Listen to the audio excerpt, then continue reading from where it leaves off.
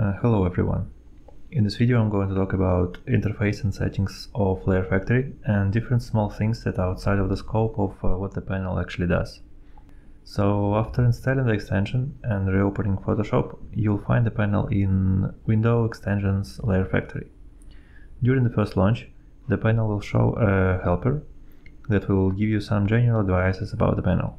That all the models are in the main area of the panel, that there is a bottom menu and there is a flyout menu. Clicking anywhere on the panel will hide this overlay.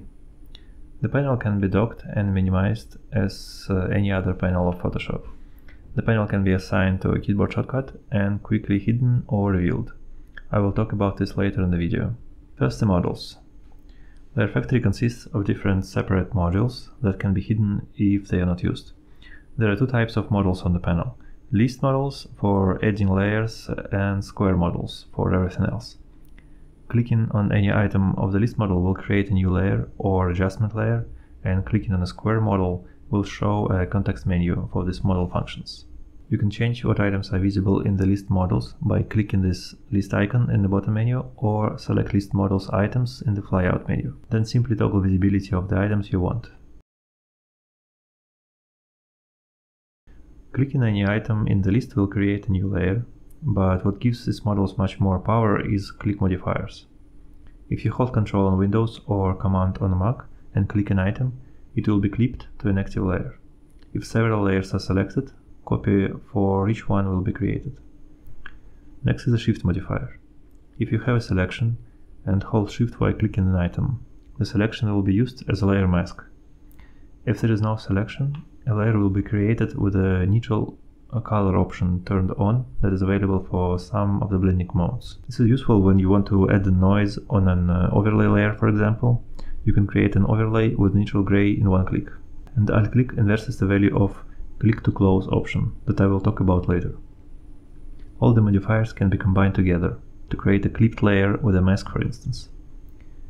Another small thing particular to the layers module is that if you click a layer with the right mouse button, current layer will be changed to the blending mode of the button you've clicked. By default, all the functions of square models are hidden in context menus. This allows for a cleaner look and also doesn't look too intimidating. However, for quicker access, it is possible to expand the square module and show all its functions. This can be done from the bottom menu using this cog button or from the flyout menu. In this settings window, you can change the visibility of models or set square models to expanded state. If there are several models are hidden, they are still accessible through the storage in the bottom menu.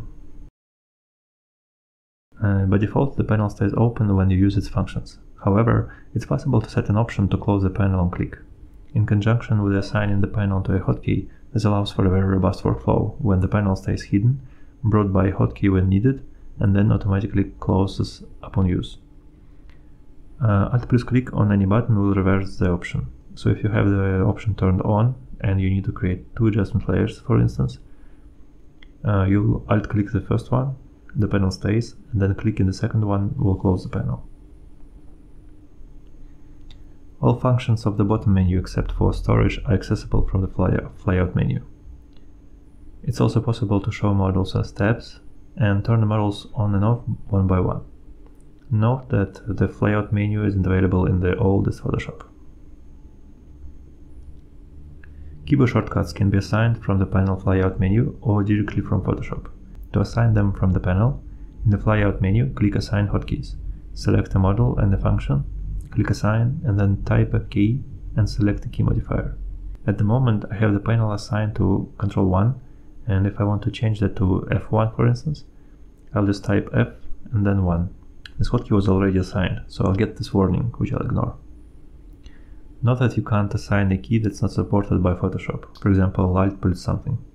If you want to assign an unassignable key, you'll need to use something like AHK for Windows or Keyboard Maestro for Mac. After you're done, pressing Save will show you this dialog. Don't worry about it, you can just click Don't Show Again and click Yes or No, it doesn't really matter. Now when I hit F1, the panel toggles on and off. From the Assign Shortcuts window, it's also possible to send functions to Brusherator if you have it installed. Brusherator is my other Photoshop extension panel that allows to have buttons for calling brushes, menu items, tools, actions and scripts. So after clicking Send to Brusherator, I can choose the panel and the name I want it to be. And after reloading the panel, the button will appear in the top left corner, from which I can move it whenever I want and maybe assign a custom thumbnail.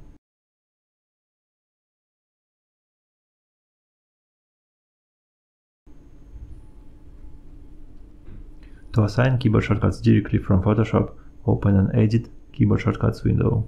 Then in menu items, navigate to File, Scripts, and find a bunch of items with LF prefix. From here you can assign keys as you normally would. And this sums up the panel introduction. To read about the functionality of particular models, check the panel manual and let me know if you have any questions or if you want me to talk about any specific subject. Have a good day!